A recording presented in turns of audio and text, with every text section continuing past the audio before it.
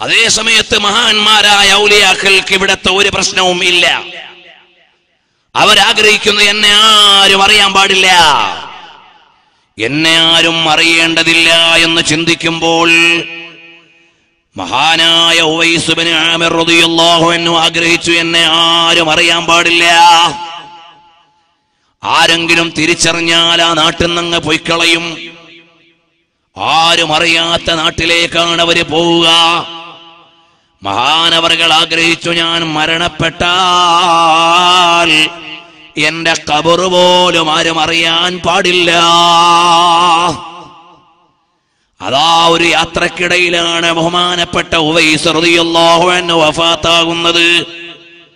സഹയാത്രികരായ ആളുകൾ ഖബറടക്കി. കുറെ ആ യാത്രാ സംഘം മുന്നോട്ട് പോയി.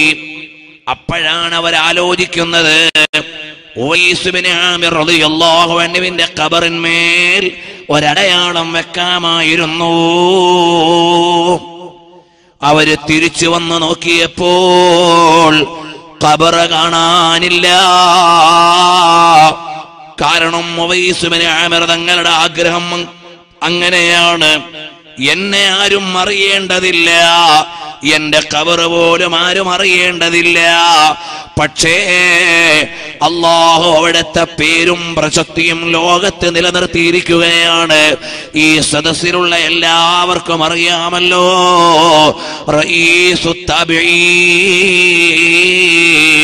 സയ്യിദുനാ ഉവൈസ് ഇബ്നു ആമിർ അൽ-ഖർനി.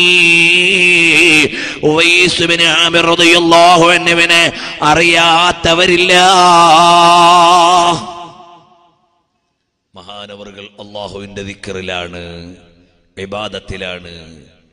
പ്രൗഢിയുള്ള ഒരു ഭക്ഷണവും അവിടുന്ന് വേണ്ട, പ്രൗഢിയുള്ള ഒരു വസ്ത്രവും വേണ്ട. ഫർളായ നിസ്കാരം കഴിഞ്ഞാൽ ചില രാത്രിയിൽ റുകൂഇലാണ്, ചില രാത്രിയിൽ സുജൂദിലാണ്, ചില രാത്രിയിൽ ഇഅ്തിദാലിലാണ്. എന്ന് പറഞ്ഞാൽ നീണ്ട നേരം ഓരോ രീതിയിലുള്ള ഇബാദത്തിലാണ്. ഈ രീതിയിൽ അല്ലാഹുവിനെ ദിക്ർ ചെയ്ത് കഴിഞ്ഞ മഹാന്മാർ അവരെ ആരും അറിയണ്ടെന്ന് അവര് ചിന്തിച്ചാലും ലോകത്തിന് അവരെ മറക്കാൻ കഴിയുന്നില്ല.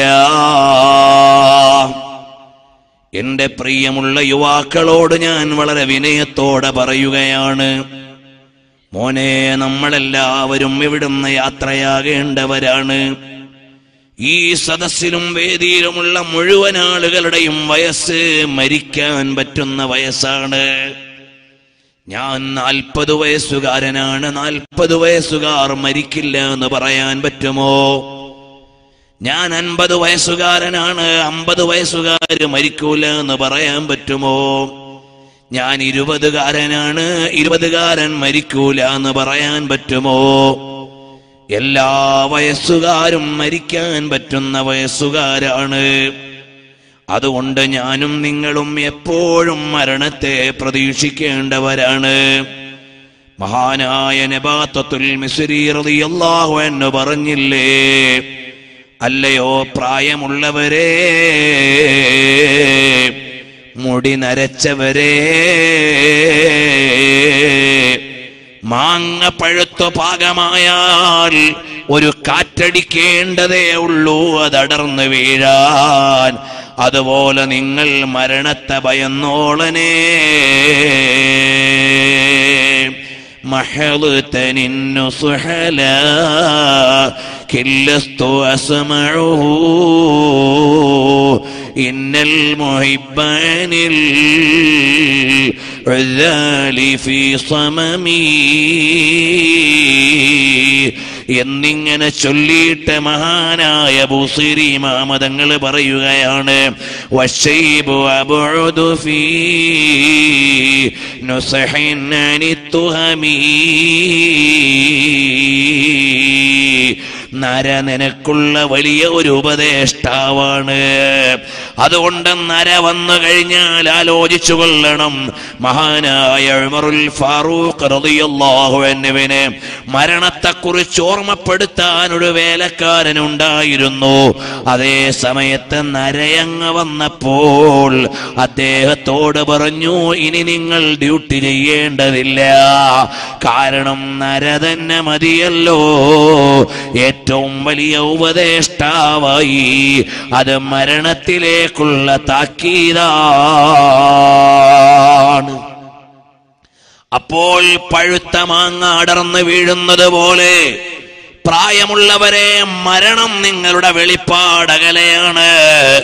നിങ്ങളെങ്ങനെ ആശ്വസിച്ചിരിക്കേണ്ടതില്ല. അല്ലയോ യുവാക്കളെ, പച്ചമാങ്ങയല്ലേ അടർത്തിയെടുത്ത് കറി വെക്കാറുള്ളത്? അതുപോലെ യുവാക്കളെയും ചിലപ്പോൾ പറിച്ചെടുത്തേക്കാം. അതുപോലെ യുവത്വവും മരണത്തിൽ നിന്ന് അന്യമല്ല. ഖിയാമത്ത് നാളായാൽ പൊടുന്നനെയുള്ള മരണം അധികരിക്കുകയാണ്. ഇന്ന് എത്രയെത്ര യുവാക്കളാണ് രോഗികളായി, ആക്സിഡന്റിലായി, പൊടുന്നനെ മരിച്ചുകൊണ്ടിരിക്കുന്നു. അല്ല മോനെ, നിന്റെ വയസ്സെത്രയാണ്? നിന്റെ വയസ്സുകാരെത്രയാ മരിച്ചുപോയത്? ആലോചിച്ചുകൂടെ മോനെ? അതുകൊണ്ട് എപ്പോഴും നിനക്കും മരണത്തെക്കുറിച്ച് ഓർമ്മ വേണം. എന്നിട്ട് മഹാനായ നബാത്തത്തുൽ മിസ്രി തങ്ങൾ പറയുകയാണ്, അല്ലയോ ഓമന മക്കളെ, കണ്ണിമാങ്ങ കുഞ്ഞുമാങ്ങ അടർന്നു വീഴാറില്ലേ? അതുപോലെ ചിലപ്പോൾ കുട്ടികളും മരിച്ചേക്കാം. നിങ്ങൾക്കും മരണത്തെക്കുറിച്ചുള്ള ഓർമ്മ അന്യമായി കൂടാ. എല്ലാവരും മരണത്തെ ആലോചിച്ച് ജീവിക്കേണ്ടതാണ്. എപ്പോഴാണ് അതിഥി വരിക എന്നറിയില്ല, എവിടെ വെച്ചാണ് വിളിച്ചുകൊണ്ട് പോവുക എന്നറിയില്ല. ഇന്ത്യയിലെ നല്ല ഒരു പാർലമെന്റേറിയനായിരുന്നില്ലേ ഈ അഹമ്മദ് സാഹിബ്? വളരെ വലിയ ആർജവത്തോടെ പാർലമെന്റിൽ വന്നിരുന്ന രാഷ്ട്രപതിയുടെ പ്രഭാഷണം കേട്ടുകൊണ്ടിരിക്കുമ്പോൾ ഈ ഒരു പാർലമെന്റ് ഒന്ന് കഴിഞ്ഞോട്ടെ എന്ന് വെച്ചില്ല, ആ പ്രഭാഷണം ഒന്ന് കഴിയട്ടെ എന്ന് വെച്ചില്ല, ബജറ്റ് ഒന്ന് അവതരിച്ചോട്ടെ എന്ന് വെച്ചില്ല, ആ സമ്മേളനം ഒന്ന് കഴിയട്ടെ എന്ന് വെച്ചില്ല. ലാ യസ്തഖിറൂന സാഅതൻ വലാ യസ്തഖ്ദിമൂൻ. മരണത്തിന് അങ്ങനെ പാർലമെന്റും പഞ്ചായത്തും ഒന്നുമില്ല. രാവെന്നില്ല, പകലെന്നില്ല, സ്വദേശി എന്നില്ല, വിദേശി എന്നില്ല, രോഗി എന്നില്ല, ആരോഗ്യമുള്ളവനെന്നില്ല. മരണം അതിന്റെ ഡ്യൂട്ടിയിലാണ്. അതുകൊണ്ട് എപ്പോഴെവിടെയാണ് മരണം വരിക എന്നറിയില്ല. അതുകൊണ്ട് ഞാനും നിങ്ങളും വേണ്ടതെന്താണ്? അൽ-ഇസ്തിഅദാദു ലിയൗമിർ റഹീൽ. മരണത്തിനു വേണ്ടി ഒരുങ്ങണേ. ഇന്ന് നമ്മുടെ പുതിയ തലമുറയ്ക്ക് ഈമാനും ഇസ്ലാമും അറിയാൻ വഴിയില്ല. അവരുടെ വിചാരം മരണം കൊണ്ടെല്ലാം തീരുകയാണ്. അതുകൊണ്ടാണ് ഇവിടെ ആത്മഹത്യ പെരുകുന്നത്.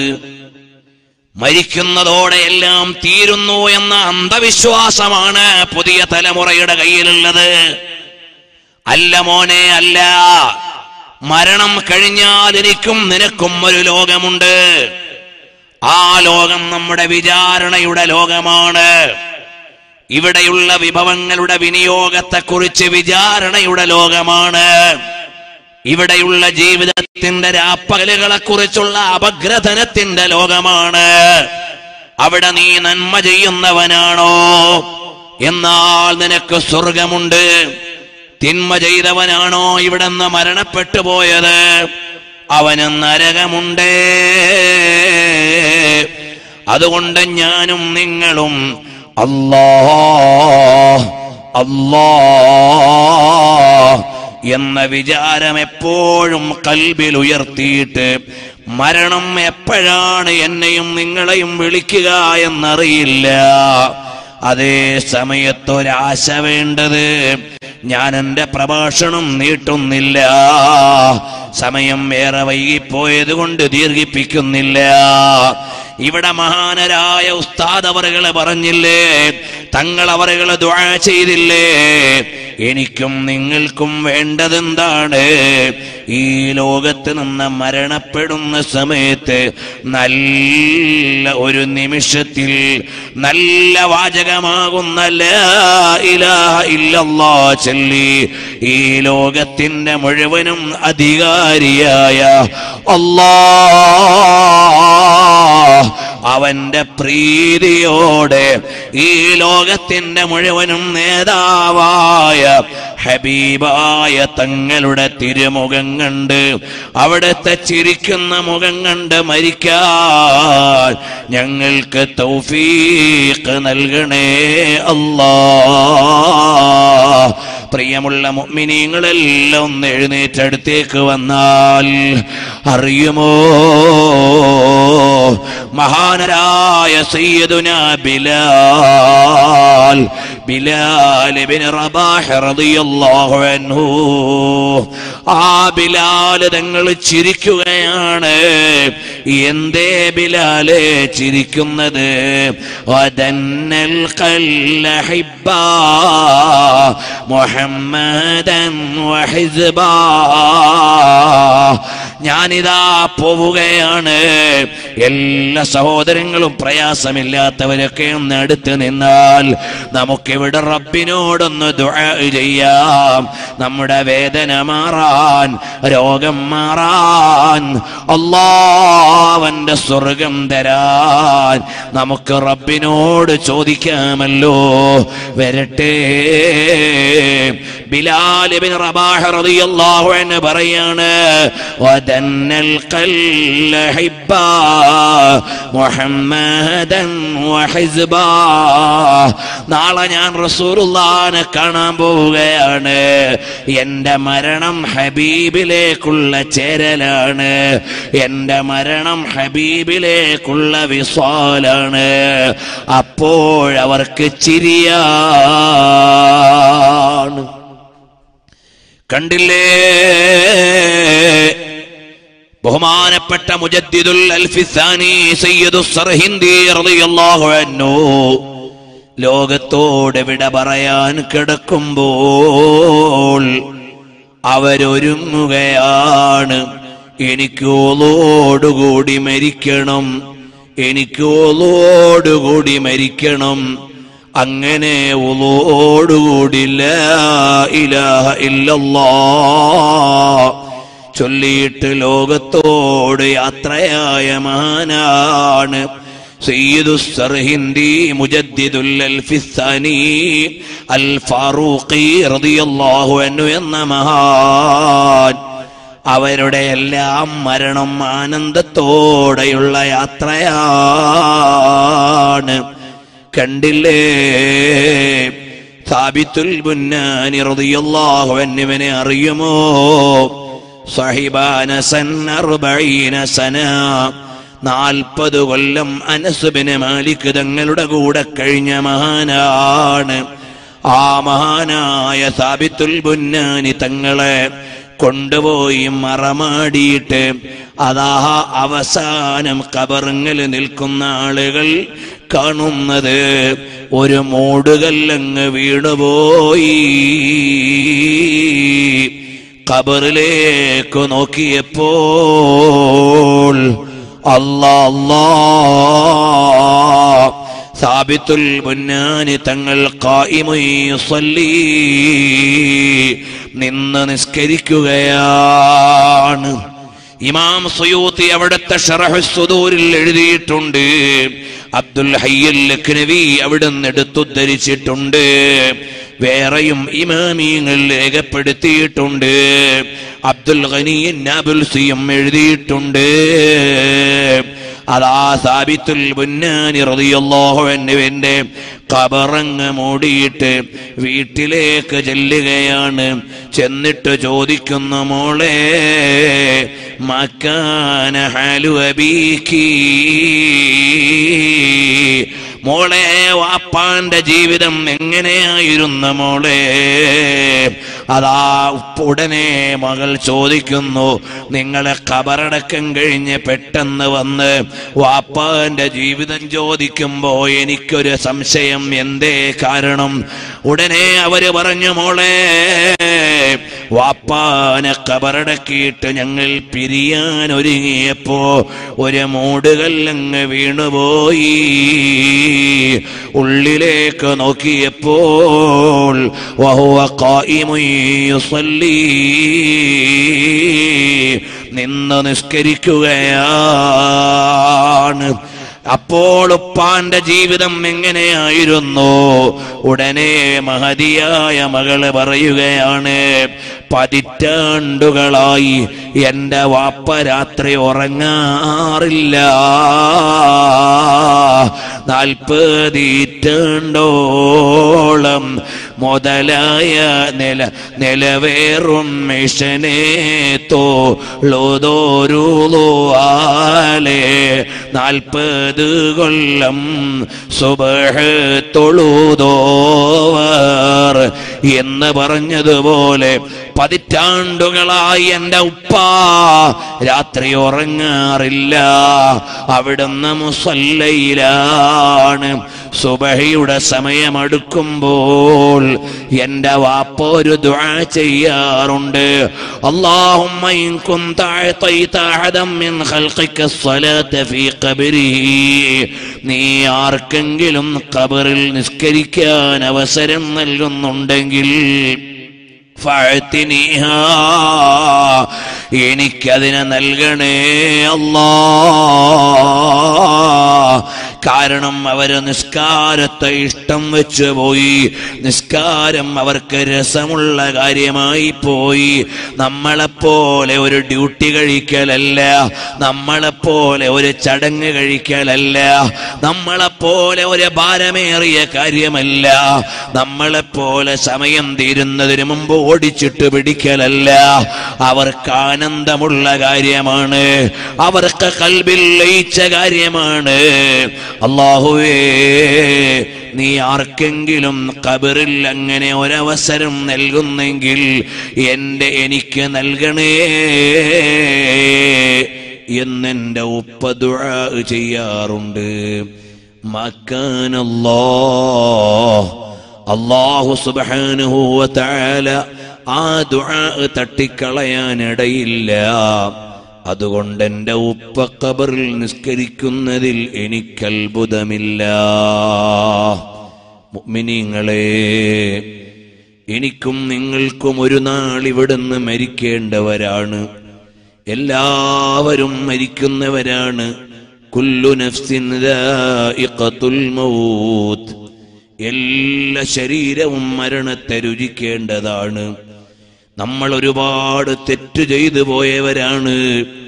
ഈ മജ്ലിസിൽ നിന്ന് അല്ലാഹുവിനോട് ഖേദിച്ച് ദുആ ചെയ്ത് ഇനി ഒരു വഖത്തും ഖളാക്കല്ലേ മോനെ, വൃത്തികെട്ട സിനിമകൾ കണ്ട് കണ്ണ് കേടുവരുത്തല്ലേ മോനെ, അനാവശ്യമായ സംസാരത്തിൽ ഇടപെടല്ലേ മോനെ, വാട്സപ്പിലൂടെ ഫേസ്ബുക്കിലൂടെ സോഷ്യൽ മീഡിയയിലൂടെ അനാവശ്യങ്ങളോ ആക്ഷേപങ്ങളോ വൃത്തികേടുകളോ സമയം കൊന്നിട്ട് ആയുസ് തീർക്കല്ലേ മക്കളെ. ഇന്ന് ഞങ്ങൾ യാത്ര ചെയ്തു വരുമ്പോൾ അതാ ട്രെയിനിന്റെ സ്റ്റെപ്പുകളിൽ യുവതീ യുവാക്കൾ ഇരുന്നു കൊണ്ട് അപ്പോഴും അവര് വാട്സപ്പിലാണ്, അപ്പോഴും അവർ ഈ ലോകത്തില്ല. മനുഷ്യൻ അവന്റെ ചിന്ത പണയം വെക്കുകയാണ്, അവന്റെ സമയം കൊല്ലുകയാണ്. മോനെ, ആയുസ്സെന്ന് പറയുന്നത് നമ്മുടെ സമയമാണ്. ഈ സമയം കൊണ്ടല്ലേ നമുക്ക് സ്വർഗം നേടേണ്ടത്. നിനക്ക് വാട്സപ്പിൽ 1000 മെസ്സേജ് നോക്കാൻ നേരമുണ്ട്. അല്ലാഹുവിന്റെ ഖുർആനിൽ നിന്ന് 1.5 മിനിറ്റ് എടുത്തിട്ട് ഒരു പേജ് ഓതാൻ നിത്യേന കഴിയുന്ന എത്ര ആളുകൾ ഈ കൂട്ടത്തിലുണ്ട്? 1.5 മിനിറ്റ് പോരെ ഒരു പേജ് ഖുർആൻ ഓതാൻ? അതിന് നമുക്ക് നേരമില്ല. 100 കണക്കിന് മെസ്സേജല്ലേ നമ്മൾ കാണുന്നു, കേൾക്കുന്നു, തള്ളുന്നു, കൊള്ളുന്നു.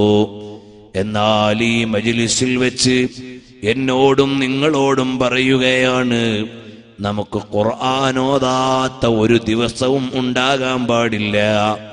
അല്ലാഹുവിന്റെ കലാമിൽ നിന്നൊരൽപ്പമെങ്കിലും പാരായണം ചെയ്യാത്ത ഒരു ദിവസവും നമ്മളിൽ കടന്നു പോകാൻ പാടില്ല.